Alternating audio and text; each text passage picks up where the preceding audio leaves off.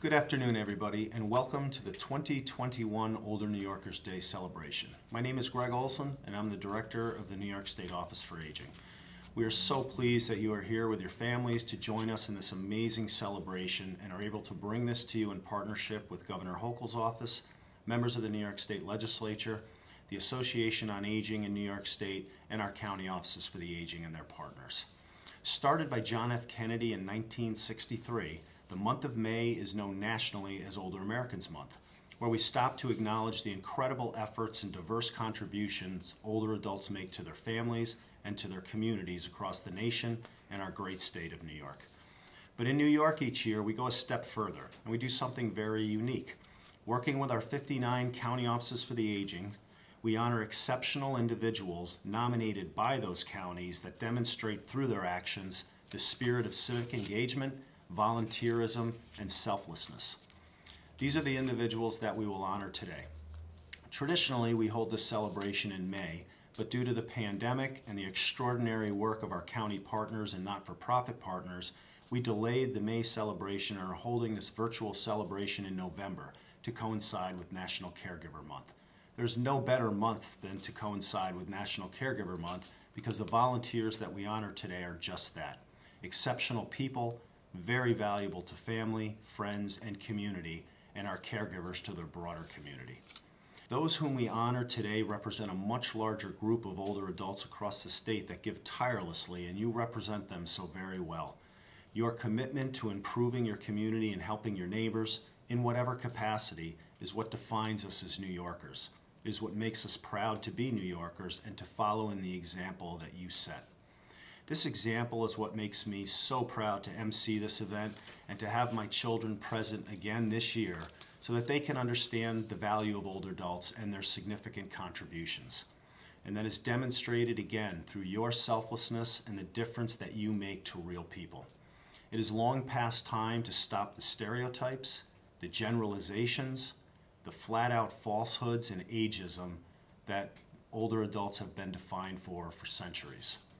I would like to thank Governor Hochul for her friendship, support, and leadership, and she sends her regrets for not being able to join us today. She has participated in this celebration for years, and she sends her profound gratitude to you all for your service. I would also like to thank Lieutenant Governor Brian Benjamin, who we will hear from in just a few minutes. I'm so pleased now to introduce my children, Samantha Olsen and Anya Olsen, who have been part of this celebration since they have been very little, to lead us in the Pledge of Allegiance and the Star-Spangled Banner. I pledge allegiance to the flag of the United States of America and to the republic for which it stands, one nation, under God, indivisible, with liberty and justice for all.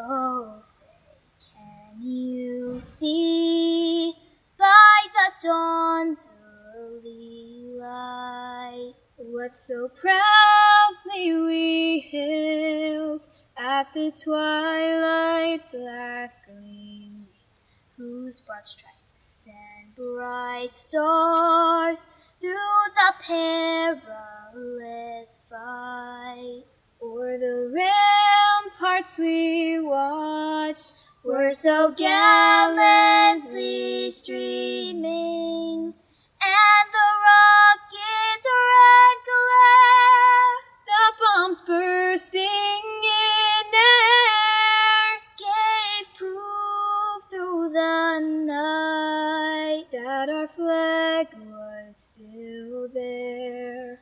Oh, say, does that star-spangled banner yet wave o'er the land of the free and the home of the brave? As we start the formal remarks for this celebration, I would like to express our profound gratitude to those who have honored today who have served in our branches of the military.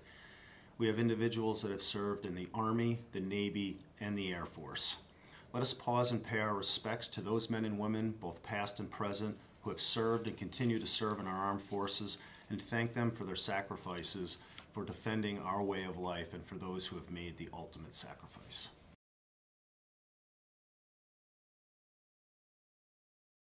The 2021 theme of Older Americans Month is Communities of Strength.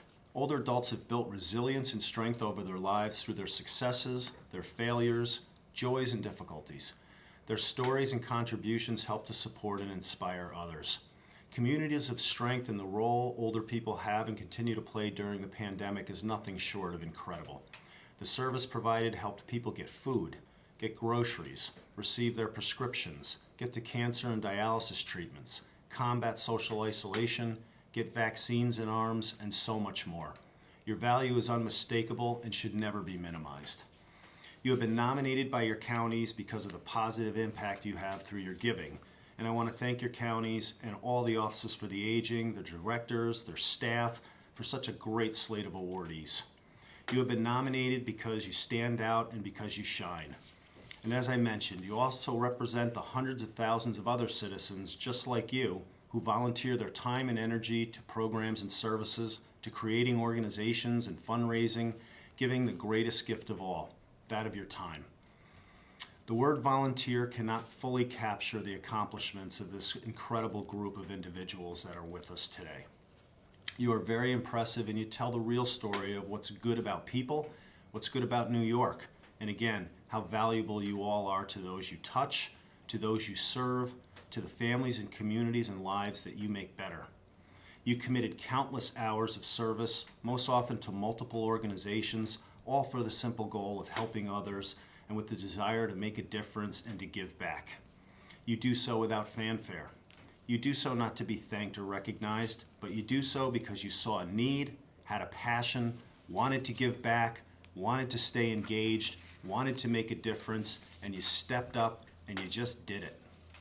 What you do matters, who you are matters, and your contributions matter, and that's what makes this celebration so special. Among you today are 86 honorees and their families, representing 52 counties across the state of New York, providing volunteer service to over 400 different organizations. You have given more than 2,000 years of service, more than 1 million hours at an economic value of more than $28 million over the lifetime of your service. You have raised 205 children, 309 grandchildren, 99 great-grandchildren, and 1 great-great-grandchild. Your giving back comes with exceptional life and work experience to apply. You have over 6,000 years of family experience to share along with the thousands of hours of work experience and more than 2,700 years of work experience. Make no mistake about it. Older New Yorkers bring enormous intellectual, social, and economic capital to the state of New York. Older New Yorkers and baby boomers make up 63% of all the household income generated in New York State. That's $481 billion a year. You have very high home ownership rates, are supporting schools, local businesses, the local and state economy, and are the #1 givers to philanthropy, to organizations, and to volunteering. Your skills are endless and your value is well defined. It is so well defined and recognized that states across the country are competing for you because they recognize these contributions. But this celebration is about something bigger, showing the true side of aging and not getting stuck on an artificial number that represents age, because the number and how old you are is not what defines you. It's your actions, your passions, your relationships, your commitments, your perseverance, your determination, and your goals that define you, and there's no artificial age or number you can put on that. And it's our job to tell that story, and we do that by highlighting you today. Regardless of where you came from or what your background is, there's a volunteer opportunity waiting and a life that can be changed for the better. You are indeed a diverse group of individuals, having worked as nurses, doctors, social workers, teachers, attorneys, engineers, retired Office for Aging directors, corrections officers, department store owners, postal workers, for Niagara Mohawk as a lineman, a bank executive, farmers, scientists, the NYPD, realtors, and more. You have chosen to take your work and life skills and experiences and either get involved or remain involved as volunteers for the Kiwanis, Traffic Safety Board, hospice, veterans organizations, junior achievement, urban scholars programs, rural outreach, League of Women Voters, public health, firefighters, EMS, Toys for Tots, and so much more. How vast is your reach, though, and how important is your time? Consider, across New York State, there are almost 1 million people over the age of 55 who contribute 495 million hours of service every year at an economic value of $13.8 billion. Let's not dismiss the value to the volunteer either. It has been well documented that there are tremendous health benefits to volunteering, especially among older adults. Studies have shown that active volunteering lowers the likeliness for depression and isolation, provides purpose and meaning to one's life, increases life expectancy, and lowers the rate of heart disease and other chronic illness that can quickly lead for the need of more costly and intensive medical care. But let me stop there and share what you said. You described in your own words the benefits of volunteering. You said, "I give back what I already have, repaying the blessings. I hope to change lives for the better." You said, "The greatest gift you can give is your time, because when you give your time, you are giving a portion of your life you will never get back. Making a difference in someone's life is what keeps me going each day." You said, "Do what you love and love what you do. Make a difference that may not change the world, but will change someone else's world." Being older is not fading away to a 55 resort community. It's about continuing to be active and engaged, because we all have something we can offer no matter how old we are or what our ability is. I believe it vitally important that our next generation grow up valuing service as an opportunity, and that service becomes an intrinsic piece of who they are. You are in fact making this happen by example, through your community service and by your recognition today. In closing, I would like to quote New York's byline, "Out of many we are one." It is the founding premise and enduring promise that we inherited from our parents, and the premise of New York that we pass on to our children. Your work makes New York State a better place to live, work, and grow old. I am proud to be with you today, and on behalf of everyone at the State Office for the Aging, the County Offices for the Aging, the Association on Aging in New York State, we say thank you and convey how really proud we are of all of you and the wonderful example that you set for all of us. I am so honored and privileged to now introduce New York's Lieutenant Governor, Brian Benjamin. Hello, I'm Lieutenant Governor Brian Benjamin. It is my distinct privilege to join you on Older New Yorkers Day as we celebrate 86 distinguished older adults for their volunteerism.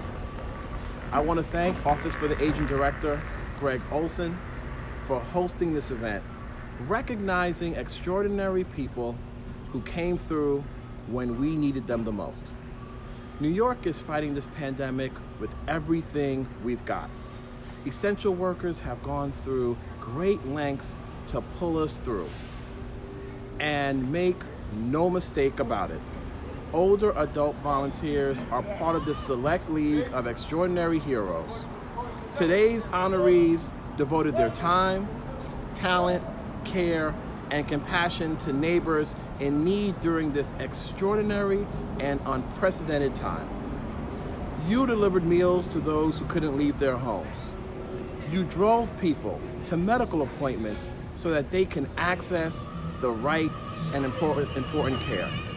You help people maintain their independence with dignity and respect. And at a moment when so many were feeling lonely, isolated, and scared, you provided friendship and reassurance that there will be better days ahead. Many retired healthcare workers jumped into action, providing pivotal knowledge and support at community vaccination sites. Joyce Hyatt is one of these exceptional people. A retired nurse practitioner, Joyce volunteered at more than 40 vaccination clinics in Chemung County. She trained volunteers, assisted with screening procedures, and provided on-site medical observation. For those efforts, we congratulate Joyce on receiving the Governor's Exemplary Service Award. Well done. To all the honorees, I want to thank you for your selfless contributions and for making us a better New York. Thank you very much. It is my honor now to introduce State Senator Rachel May, who is chair of the Senate's Standing Committee on Aging, a staunch supporter of our office and all the work that the counties and their partners do. Hello, I'm Senator Rachel May. As chair of the New York State Senate Committee on Aging, I want to send along my thanks and appreciation to all of the great honorees being recognized for NYSOFA's Older New Yorkers Day on November 5th. This year's event recognizes approximately 90 volunteers. The honorees are older adults who support their peers and others in the community through selfless acts of volunteerism. Each was nominated by their area agency on aging, and they represent every region of the state. It's impossible to quantify all the good you do for your communities through your time, dedication, and love. It's been a pleasure to learn about your accomplishments over the last year, such as delivering meals to the homebound, helping neighbors with home repairs, volunteering at vaccination sites, hospice organizations, or telephone hotlines, serving on emergency response units or volunteer fire departments, fundraising for charitable causes, teaching classes, providing transportation, helping with neighborhood beautification. All these actions make for age-friendly communities, help people stay in their homes, keep people healthy and active, and overcome social isolation. During the pandemic, your work has taken on new meaning as the need has been greater than ever. Volunteers age 55 and up contribute almost 500 million hours of community service a year, which adds up to $13.8 billion in economic value and a priceless contribution to people's health and happiness. So thank you all, and a big thanks to NYSOFA and its energetic and dedicated director, Greg Olsen.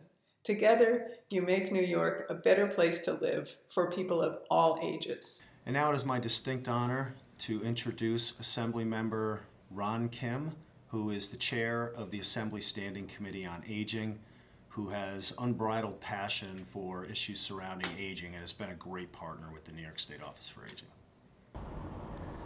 Hi, my name is Ron Kim. As the chair of the Committee on Aging in the State Assembly, I am sending warm greetings and appreciation to Director Greg Olsen, his staff, and the New York State Office of Aging for putting on another Older Adults Day for the state of New York. This year, we're celebrating over 90 volunteers throughout the entire state for their tremendous contribution to uplift the older adult population, but also support the economy by helping the older adults who have given back to so much back to our state, locally and state, and there's tangible returns that impact our state's economy, whether it be their philanthropy or donations or volunteerism.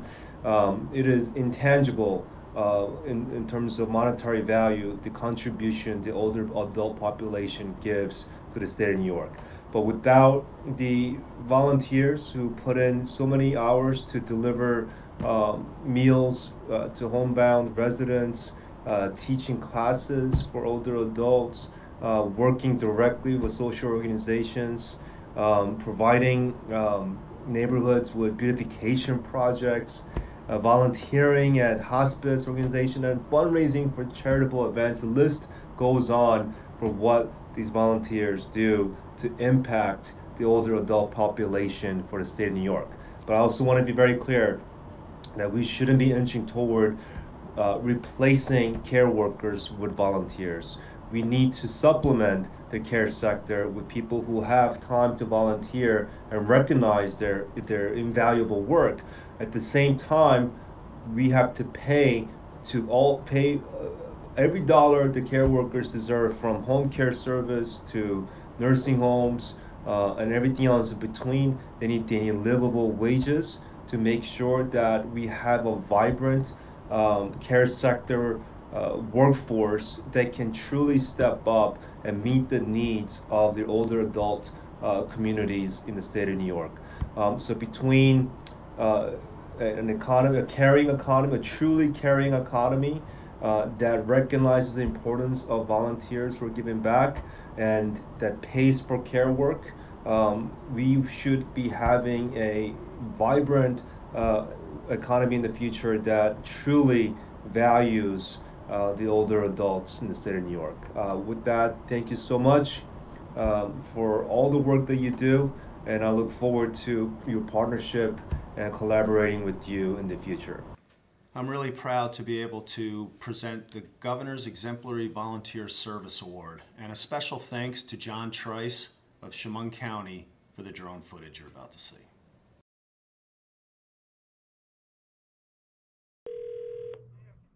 Hello, Hi, I'm looking for Mrs. Joyce Hyatt, please.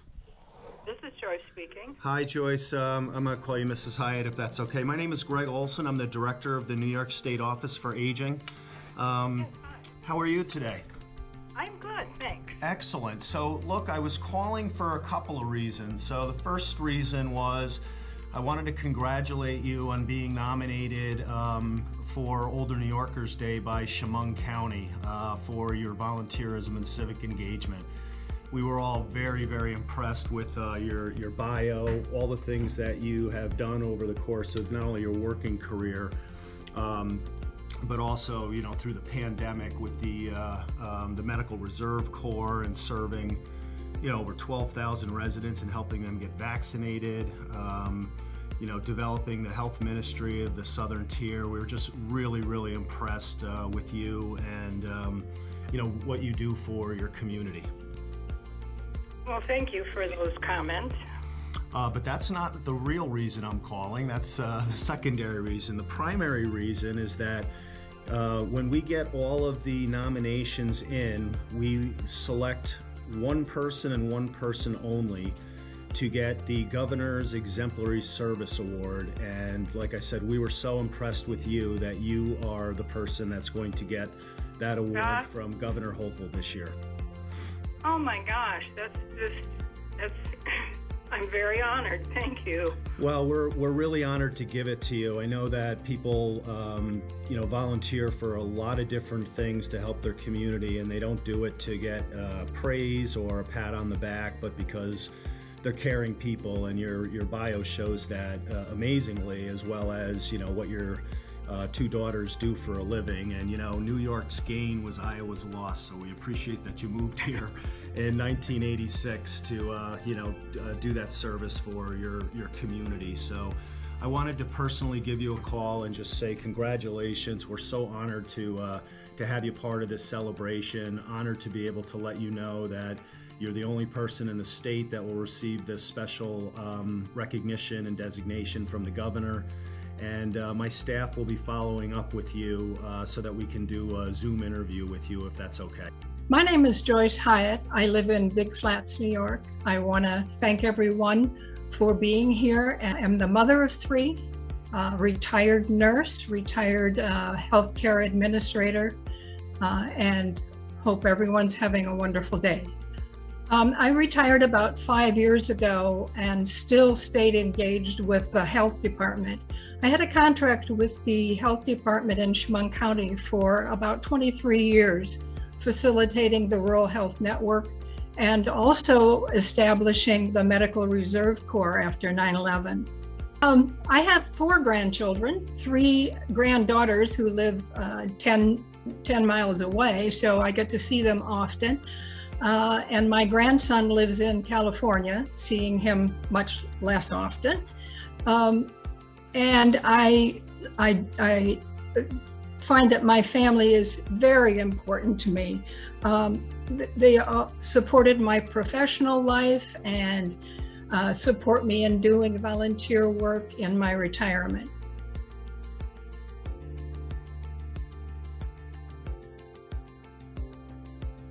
We took advantage of a facility in Corning to establish our health ministry, but it didn't have access for anyone in a wheelchair.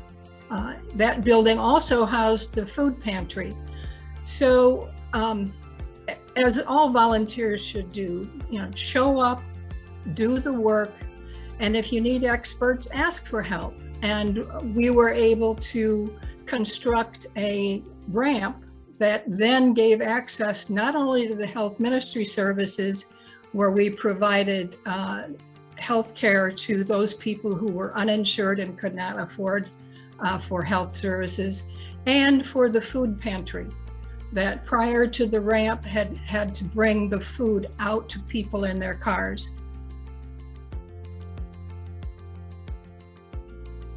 Services and the help that's provided doesn't only reward the recipient.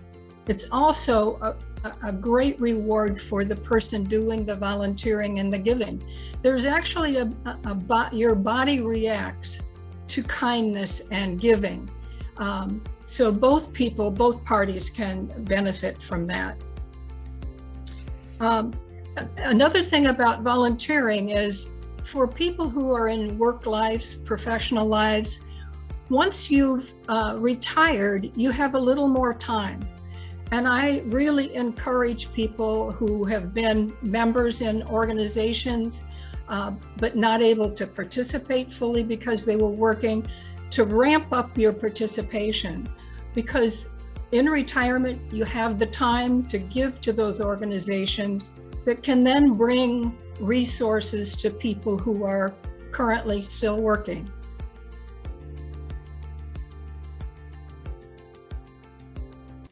And now I'm honored to introduce the Association on Aging in New York State's Innovative Volunteer Program Award.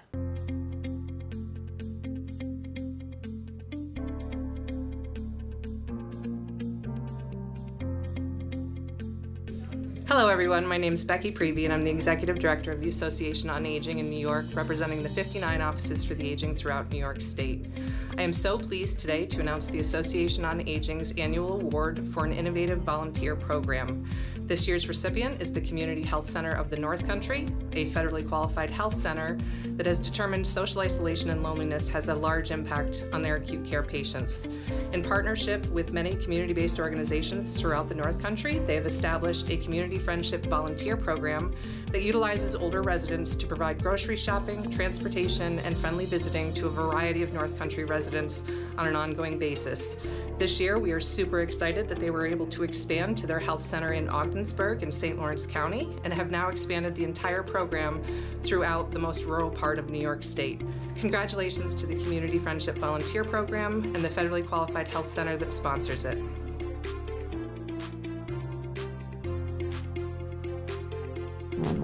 My name is Jane Richards and I live in Franklin County.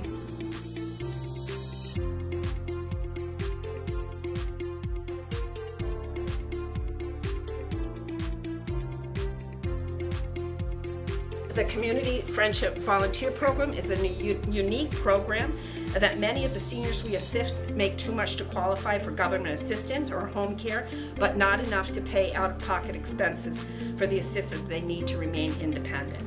Because we are a non-income based program, we can provide these services at no cost to the senior.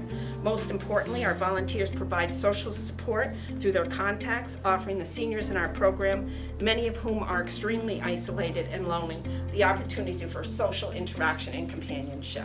We live in a very rural area, and we see time and time again with some older adults that isolation becomes a problem, which sometimes leads to depression.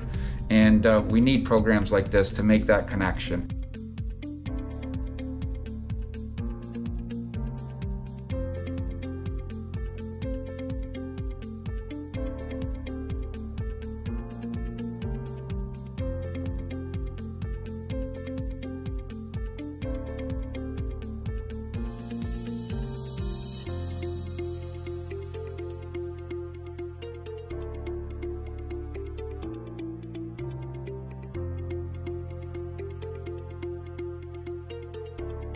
How would you describe the effect you think this pet might have on your life? It's gonna make it good. I like it, you know, I mean, because it'll be something I have in my room, and I love animals. I don't care for their stuff, they're real. I wanted to show how important this is. People are connected to animals their whole lives, and the difference we've seen this make is great.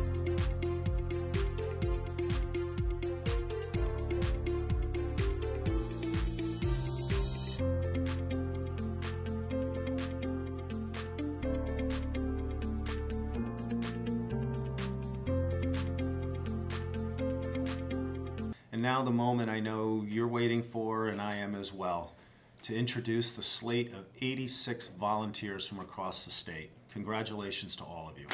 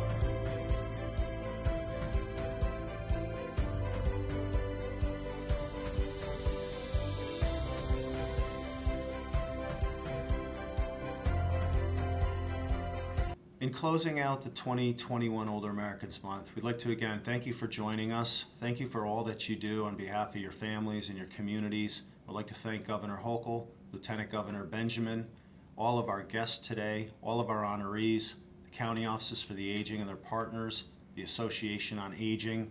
This is a really important event. We love to highlight the value of older people. If you are watching this on YouTube, please consider subscribing. We are constantly adding content that is relevant and of interest to you, and we would love to have you along on the journey.